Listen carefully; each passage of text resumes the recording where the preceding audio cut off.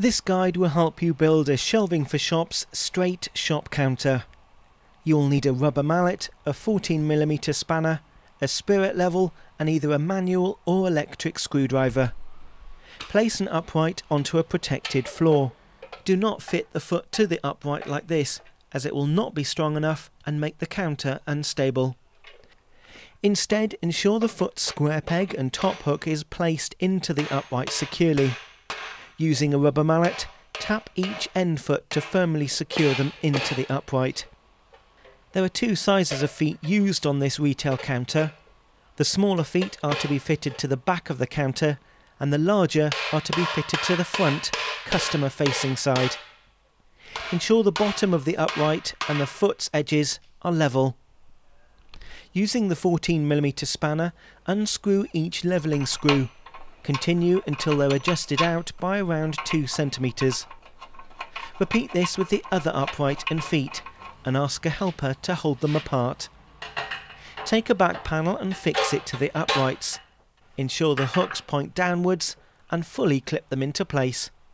Position the counter into its final location, and using a spirit level you will need to ensure it's aligned correctly. Using the 14mm spanner, adjust the feet until the uprights are level.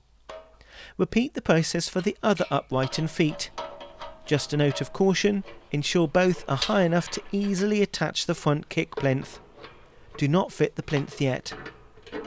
Now that the counter is level, you can attach the remaining back panels. Slide the kick plinth into the groove at the front of each foot.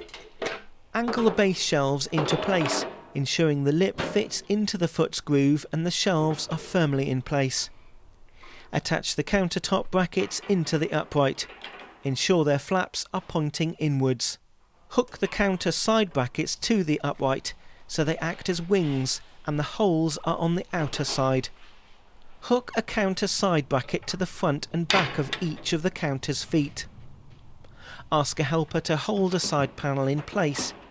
Using either the manual or electric screwdriver, screw 2 screws through the side brackets into the side panel. This should be repeated for all the counter side brackets on both sides of the counter. The counter top should be placed into position and the helper should press it down firmly. Screw into the top counter through the top bracket holes. Now install the shelf brackets at an angle into each upright. Add each shelf, ensuring the lip goes over the top of each bracket.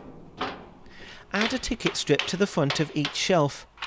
The clear plastic front should open at the top. Peel the plastic film from each side of the acrylic front risers. Slot the risers into the groove at the front of each shelf. Once you've inserted the risers, your counter is complete. You can adjust the shelves at different heights and there are a range of EPOS colours available. Please see our website for the range of colour options available as well as alternative designs.